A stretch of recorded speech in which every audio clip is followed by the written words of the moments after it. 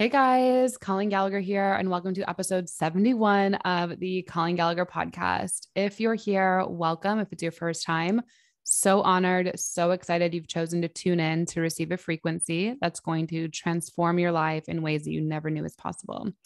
And for those of you who are returning avid listeners of the Colleen Gallagher podcast, welcome. I love you. I hope you're having the most beautiful moment in time when tuning into this. And just so you guys know, the intention of every episode is to create a space where you're able just to tune in, you're able to be here to expand your mind, to expand your heart, into remembering who you were always meant to become, into living a life that you are so passionate about, into earning money that really feels good in a way that you know you're living your purpose, as well as falling absolutely in love. And so today we have an amazing conversation that we're going to co-create with a guy I met at a networking event. And he really blew me away with some of the conversations we were having. So I know you guys are going to absolutely love him. But before I get into that, I'm going to get into our sponsor. So today's sponsor is DB Journey. It's brought to you DB is a Scandinavian brand that makes backpacks and bags to help people on the move stay ready for anything. From the streets to the peaks, DB's gear is travel tested by some of the world's best athletes, adventurers, and creators. Over the past decade, DB has designed and developed, released, and refined the best bags in the market. With DB's patented hookup system, you are able to attach smaller products to your backpack, roller, or tote. This is absolutely perfect because you guys know I'm such a traveler, 42 countries, lived in 5 countries. Having the perfect backpack to travel with, or purse or bag that's practical, not just fashionable, is required so that you don't have headaches, you don't feel like you forgot things, and your back does not hurt. And so we are teaming up with DB to exclusively offer our listeners 10% off your next purchase by using the code POD10.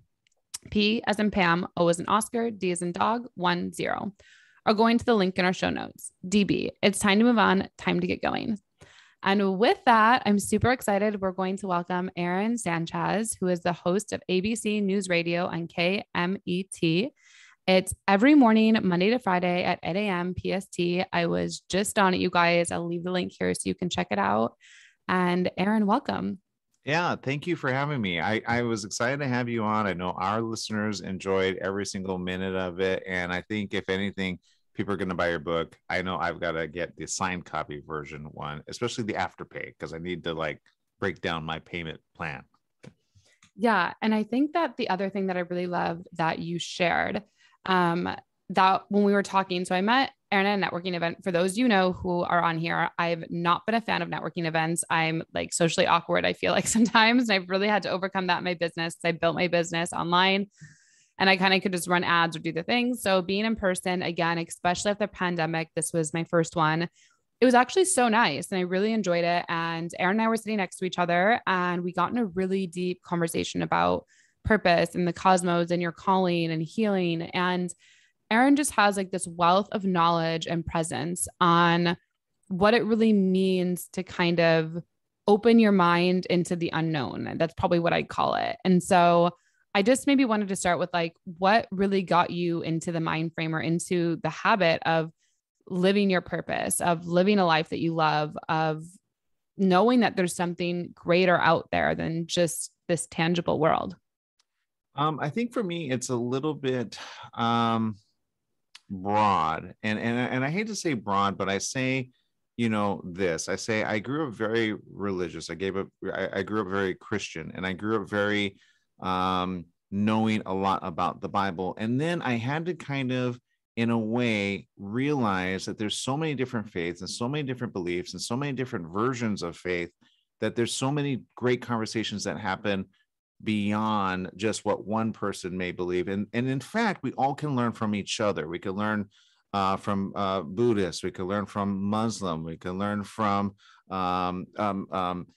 all sorts of, new age or what I call old age thinking. And, there's Mayan history, there's newfound history, there's so many things in between. There's the galaxy that we live in, there's science, there's intelligent people, intelligent life. And I honestly, when I started saying, okay, suspend your disbelief just for a minute of what you truly feel you believe, and hear somebody else out, and then say, okay, what about that makes sense? Because I feel that the majority of us, although we view things differently, we have kind of an overwhelming theme to understand life in all of its present forms. Whatever form it is, it's important to understand it in all its forms, and then kind of go back to your own central belief and then build upon it. And then you can make that kind of go next level, like faith. What is faith? What is faith in the unseen? What is faith in the normally seen? And the stuff that you talk about and that others talk about day to day life,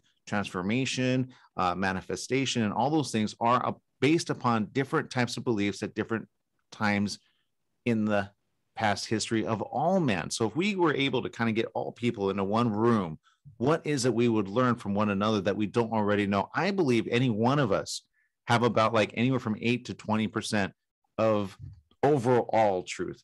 But where's the rest of the truth? And that part is what I love to kind of open things and say, okay, what am I willing to at least listen to? Then maybe not always accept, but maybe adopt later on, because then I'll say, oh, I see how those things correlate in order to help people in life. Because I always say, if it helps you in life for good, then it can't be all that bad. And if it is all bad, then, well, I just need a better perspective of things to understand what's more good than bad. Does that make sense?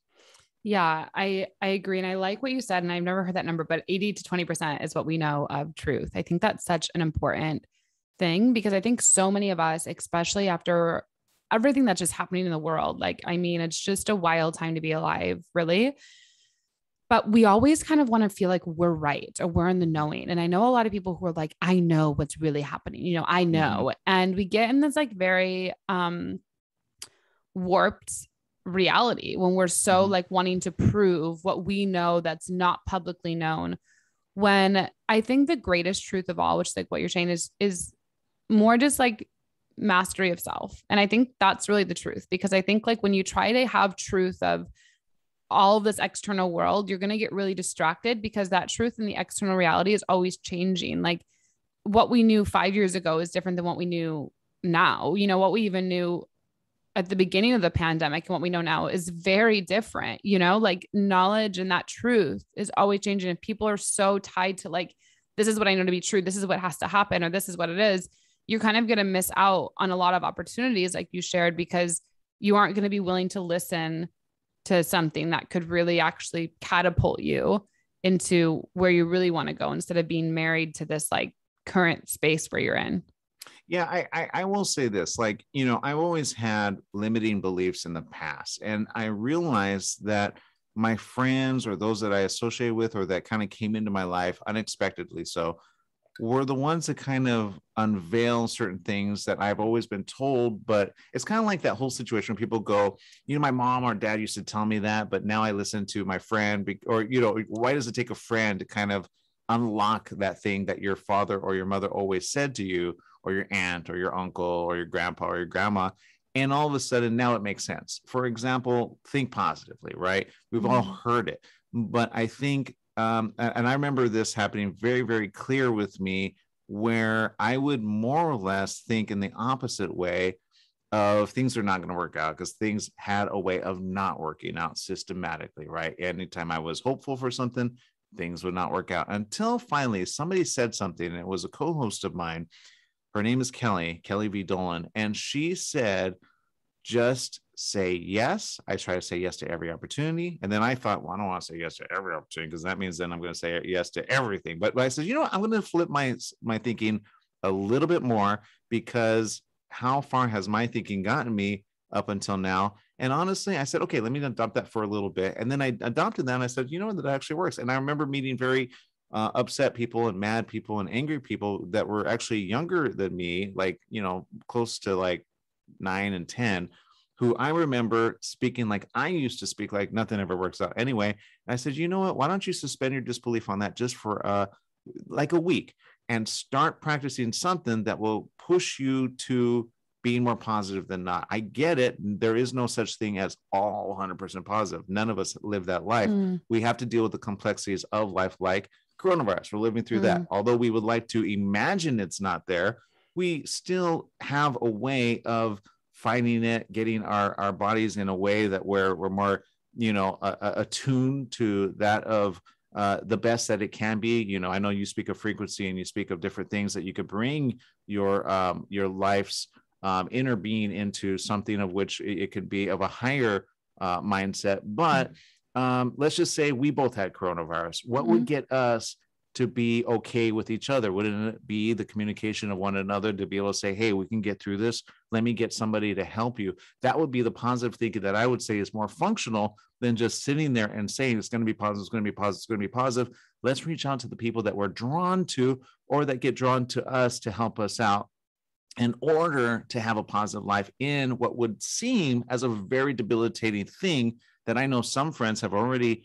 passed from this world. You know, some would say, is it to the next, or is it to whatever the after is, or are they waiting consciousness to rebound? Whatever your belief is, we know that life continues and it moves on. But as we are here on this earth in this flesh and body, may we live the best that we can day in and day out with one another, hearing each other's thoughts, because isn't that why we're here as well? To help one another, to be there for one another, be there for family, to help one another out. It's very kind of basic, but when you go out into the world and you go, there's other people here that thankfully I'm not alone. If you were alone on an island, it would be a very depressing state of mind to stay in. And that unfortunately is what some people have found themselves in, that they don't need to. If they just say, look, I'm going to realign with people that were in my childhood days and see how they're doing. Go see, you know, your girlfriends that, you know, you grew up with at, you know, 12, 13, 14, 15, and 16, and then revitalize that and then say, you know what are we doing? Why are we letting little personal anxieties or frustrations or little he said, she said kind of keeping us apart when we can kind of just resolve to make things right no matter what? Yeah, I really like that you're sharing this. And one thing that you said that I think is so powerful, I want to emphasize here is, can you just suspend that belief? Oh, wow. That was powerful and profound. Like if you can just suspend that belief for a week, and then transform it into what I love that you said, it's not just thinking positive, like the practical thing to say with your language. Like one thing, and I think a lot of us, like you said, we feel alone or I feel alone, but instead of it saying like, I feel alone, it's like better to say, you know what, I desire connection. I'm really open to connection. And I think even that just mindset, but it's like really paying attention to your language patterns and what you're sharing and how you can do that. Like one thing I say a lot when people are dating, they're like, I feel like I'm not understood and they don't understand me, or I'm never heard. And I go, well, why don't you say like, I want to be heard, or I like when you listen to me, or what was the other one? Like just all these things of, instead of like saying, I don't want this, or you don't understand me, like I want to be understood by you. Like I want to be loved by you. I want to appreciate you. And I want to feel appreciated. Like if we started saying that instead of like these fights, if you don't do this and don't do this, well, the more we just say that, the more that's going to happen. And so I love that you just said like, can we suspend that belief? Can we suspend that? Like that is such a beautiful opportunity for people to become aware of what's happening. And then the practical steps you gave are practical language patterns to change that. And I think it's so powerful because I think we've all been trained for so long to kind of think in this mindset of like, if I just say that I don't like this, if I know what I don't like, then what I do like is obviously going to come, or it's obviously going to get better. The more I kick and scream and throw a tantrum on this, the louder that I become, something then will get done. Yeah. And I think a lot of times in spiritual teachings, it's not so much about the loudness, but it's kind of like, even in movies, like your silence is golden. And I think I used to think that being so loud and so whatever was so powerful. And I really have learned, and I've transitioned really even in the past 4 or 5 months of like, that silence is golden. And even since I was hacked on Facebook, I transitioned that a lot as well. And I feel like that was a big awakening for me. But I think in what we deeply care about, it's like your silence is more powerful because it's like you're at a point when you're no longer giving your power away to someone. You're no longer allowing this like anger within you or frustration to be risen and pointed at someone else. Instead, you're silently working within. And when we're silent, that's when the best ideas come. That's when the creativity comes. That's when we actually begin to like hear what's occurring inside of us so that we can be moved into action. So I just love that you brought that up. And I think it's one of the most powerful things I've ever heard. So yeah, thank you for that. I think the other thing I want to just talk into is like, I think a lot of people here, they, you know, want to get involved in podcasting or radio or just like a media, like they feel like they have a message, they have something they really want to share. And obviously you have a show every day, which is incredible. You've done a lot of other shows, I know, throughout your career. Like, what inspired you to do that? What are some steps of courage people can say to like start speaking, even if it's scary? Like, who's going to listen to me? No one's going to show up, you know, like it can feel that way. Or even, you know, pitching yourself to a radio. Like, yeah, if you could just maybe walk us through that process, I think a lot of people here would be really fascinated to have that practical framework. Yeah, I get asked all the time, you know, how did you get into radio? And I hate answering in this way, but I say it kind of found me, because it really did. The circumstances that I found myself by saying yes to opportunities that I would normally say no, I would kind of like, I'd want to say no, and then I'd say, oh, wait, I'm working on it, so just say yes. And you know, if the no was bigger than the yes, of course, like certain commitments or prior commitments, then I would have to kind of balance that out versus, you know, because there gets to be a point where people start taking advantage of your yes, yes, yes, yes, yes. You know what I mean? So you have to learn the limit of that. But because I say there's always a balance to everything. But the reality is, as I started to say yes in my life, there were more opportunities that came. And so the radio, as much as I hate saying this, for me at least, kind of came to me, but it wasn't something I ever set out to do. I wanted to just do voiceovers. It was as simple as that. And I still haven't done any voiceovers that I've been wanting to do, which are like cartoon characters or voices or, you know, fun things. So, you know, you laugh because is that something you've been wanting to do? No, I laugh because I just listened to a woman named Caroline Mess. She's a medical intuitive, and it's like this groundbreaking thing she does. And she's like, I sought my life out to literally be a fiction novel person. And I'm a medical intuitive.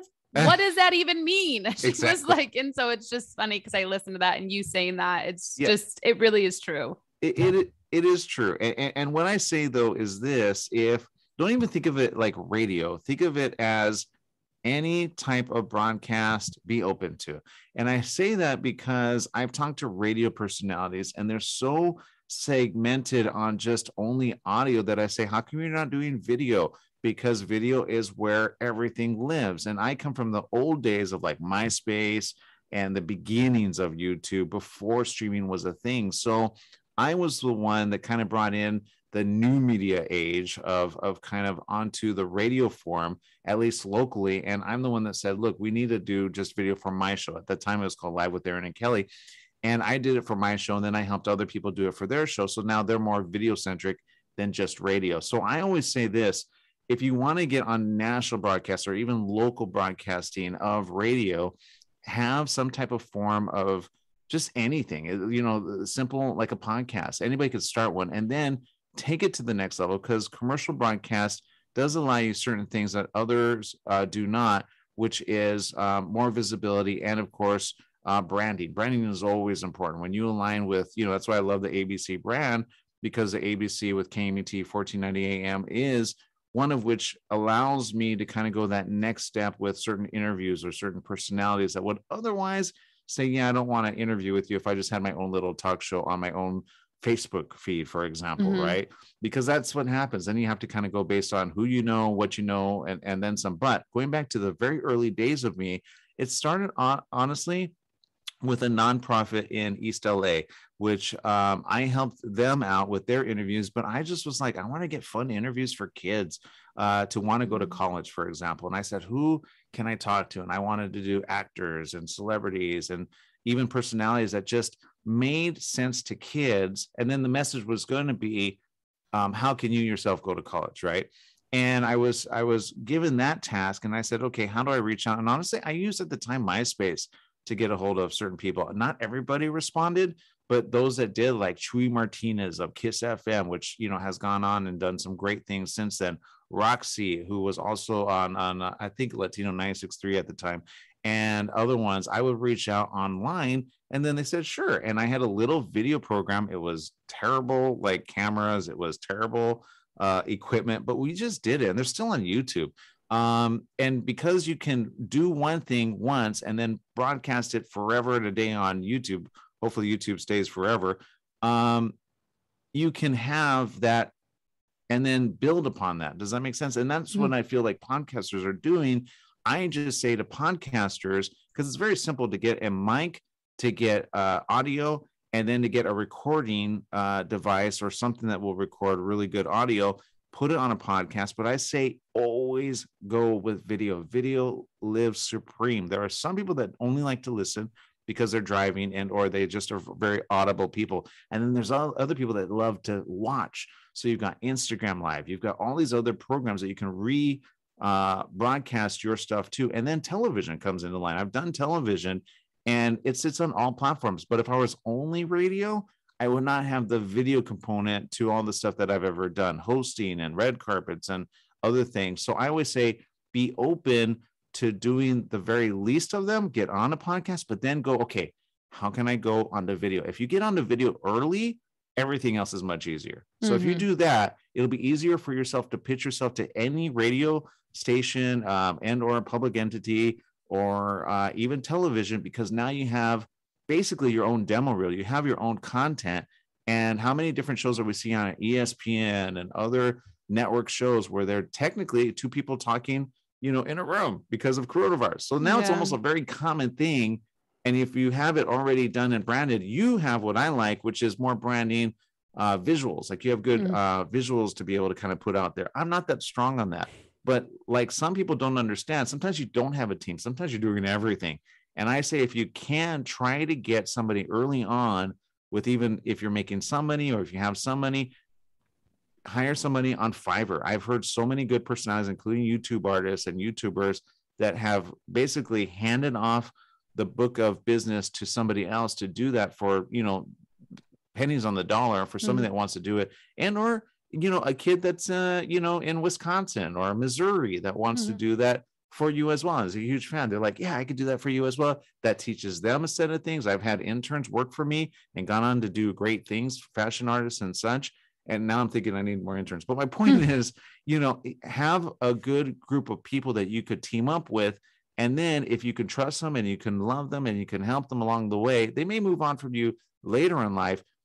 But if you can team up with the good ones around you all the time, it'll help you go to that next step. And as far as being like pitching yourself to a radio broadcast, there are some that honestly, you pay a bit of money, you get a branded person, they pay you like, $800, you put like $150 per week to a radio station, and boom, you're on the radio all of a sudden. So there's opportunities to look for like that exists. And then there's national contract deals, which technically you need at least an agent or a contract manager to be able to help you with, but you got to start somewhere. And I say at least start by doing what comes easy, meaning you have the ability to pick up your phone, talk into it, and or get a device and just start creating content. If you start that way, very simple, and you have the motive to do it, it'll take you to that next step eventually. The quick question is always, how do I get really big, really quick, really fast? And I say,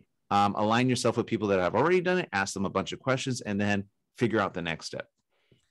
Yeah, I love that you shared this, and a couple of things. I think you provided such a beautiful framework, and I'm so happy that everyone listening is going to do that, because I'm definitely more of like the creative feminine. So sometimes I can be a bit ungrounded going into my theories or how I've done the things in the manifestation. I love how practical, masculine, grounded, beautiful it is. Like, these are the steps to do. And I think even our phones, I mean, anyone who has an iPhone, I mean, those mics are incredible. I mean, those were like mics, like literally 20 years ago, or like thousands of dollars, and now it's in your phone.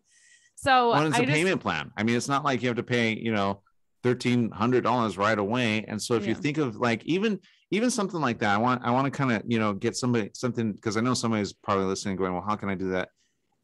Camera equipment is very expensive, but if you kind of are able to do like a payment plan situation, probably better to do that. And then you are good with the math of how much you need to make per month in order to not only pay for that, but then also pay for other things. Like you have the ability to tie into said advertisers or sponsors. Then of course, how much money you're able to make with that, and or click to buy, right? And or books, because books are a great way and a great segment into speaking engagements, are a great way to get the knowledge out there. And even if you have, even I've seen mini books.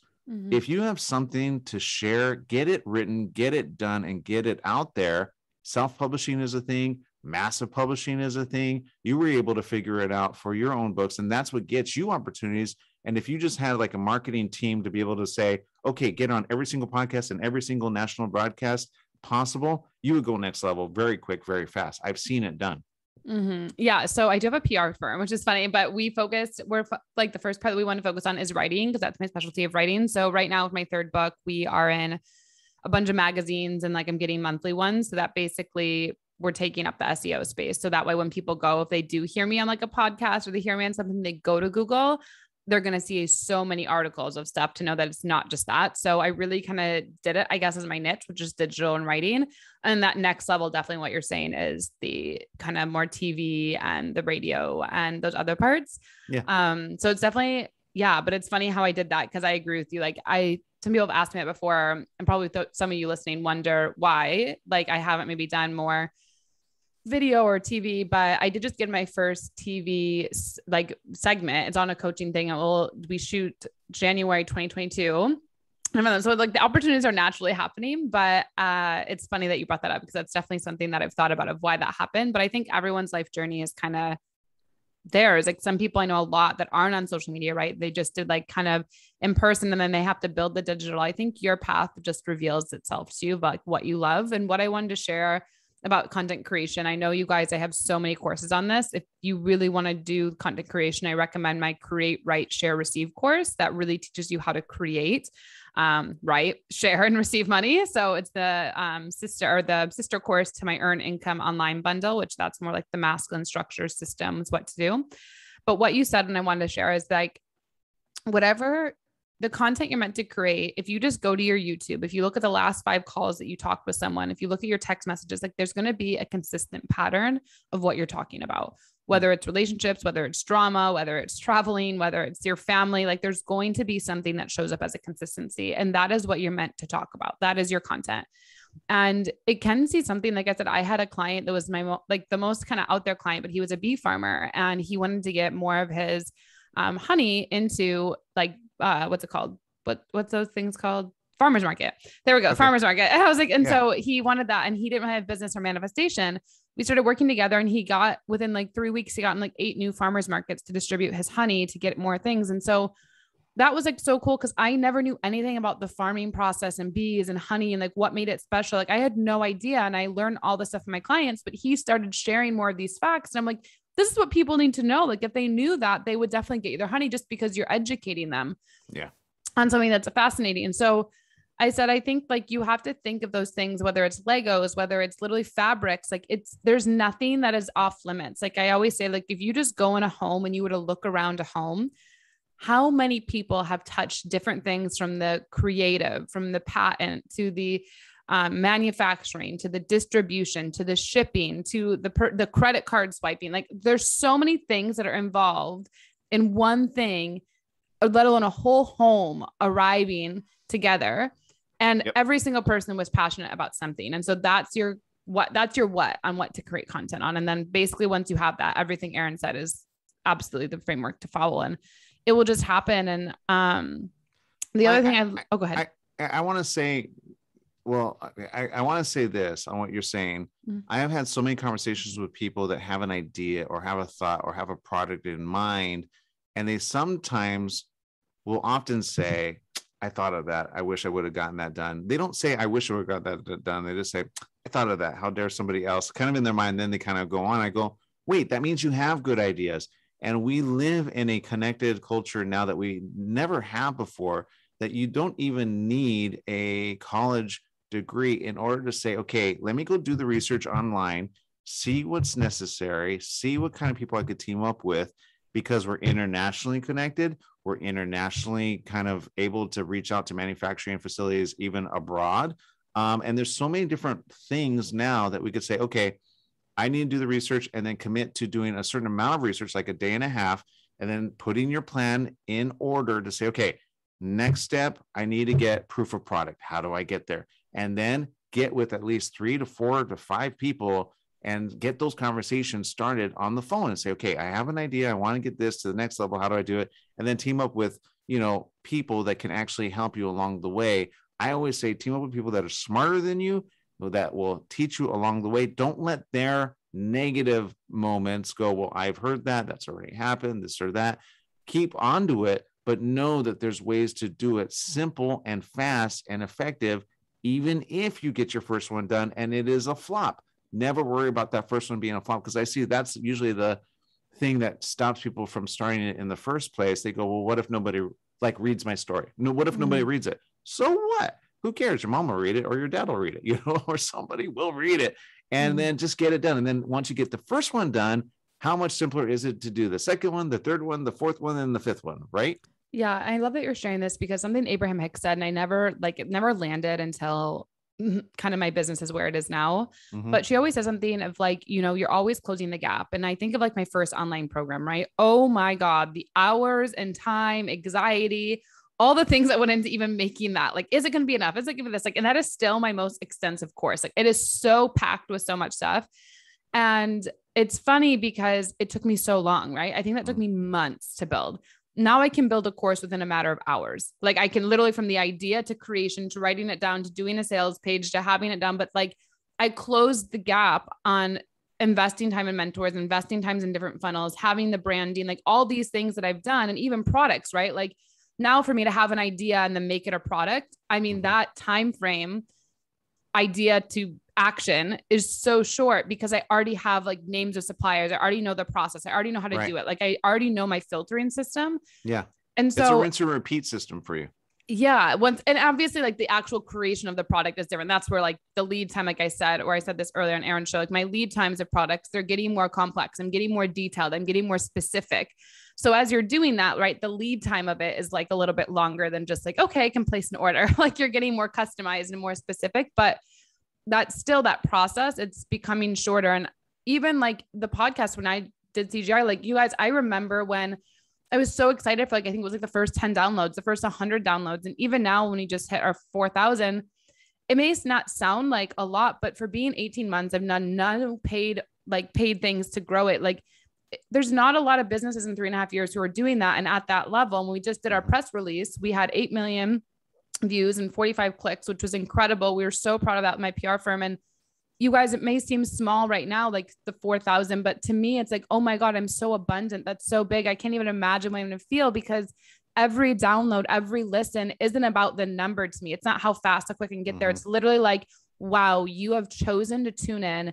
You have chosen to be part of this community. You have chosen to be like, I'm going to be a leader in wanting to transform my life, wanting to have conversations about love and what I'm passionate about. And to me, that's why the numbers go so quickly, fast, and what you shared. Like, but I've kind of don't have that intention anymore. When I first started my business, I definitely did. I was like, this many followers, this many things. Like, now, even after I got hacked on my new Instagram, it's like less, I think we have 300 followers now after like the 10,000 that we had.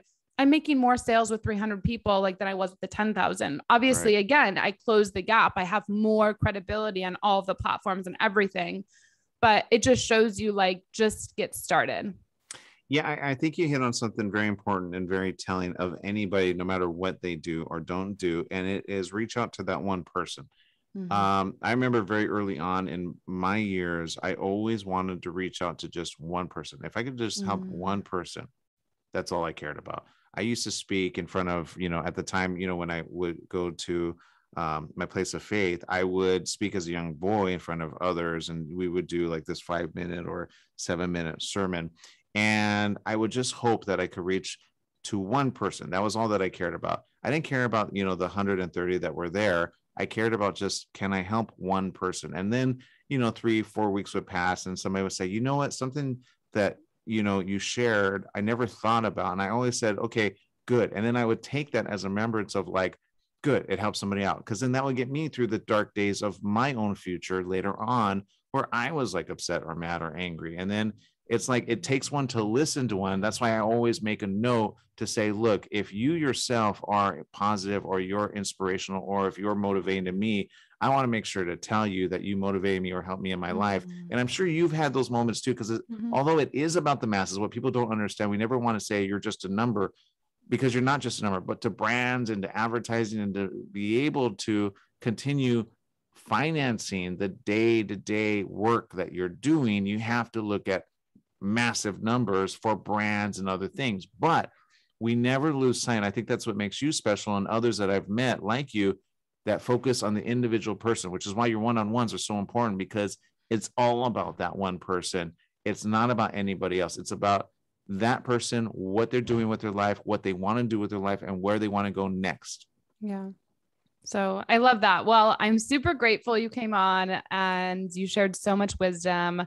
I know the community is going to love it, and let's make sure they reach out to you. I know I'll leave it in the show notes, but if you want to just share your Facebook or Instagram here, and then any last words of wisdom before we wrap it up.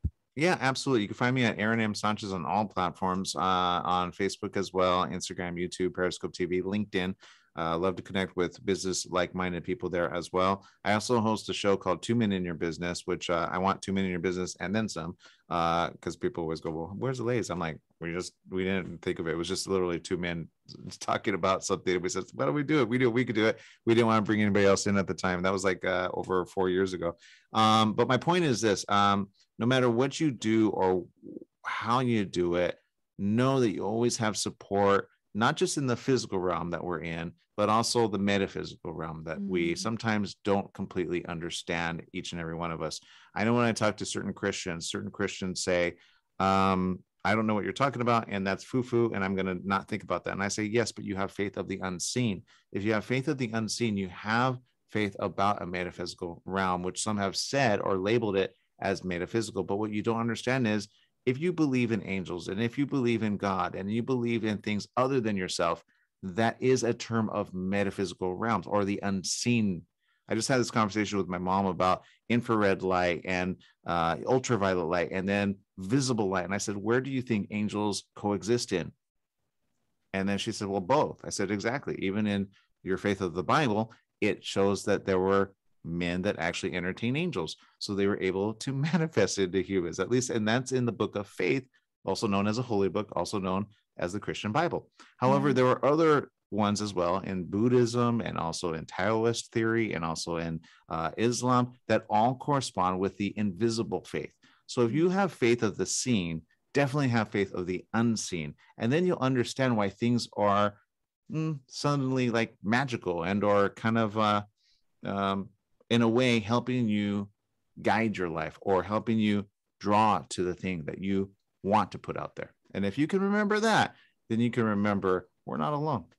Yeah, I love that. And I think it's so powerful. And even just knowing like, I want to feel connection instead of like the feeling the aloneness. So I love that. And for those of you tuning in, and make sure to leave a review, share it with a friend, go follow Aaron. All of it will be in the show notes. And I'll leave the link to our radio station or the one that we did. And you can follow him as well for all of his 8 a.m.s.